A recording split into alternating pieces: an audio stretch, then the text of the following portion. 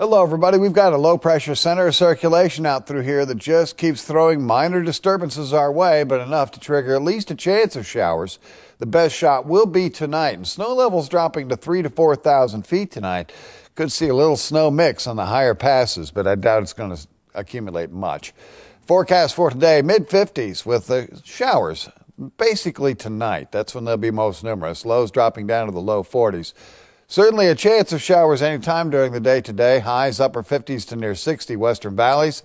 And then showers likely tonight. Lows upper 30s to middle 40s. East of the Cascades, the chance of showers certainly out there. Daytime highs 40s to low 50s.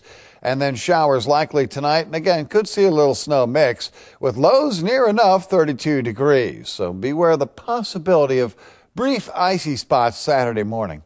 Now, as we get in toward the weekend and proceed through it, you see the warming. A warm front on Sunday could bring additional cloudiness than what you see there.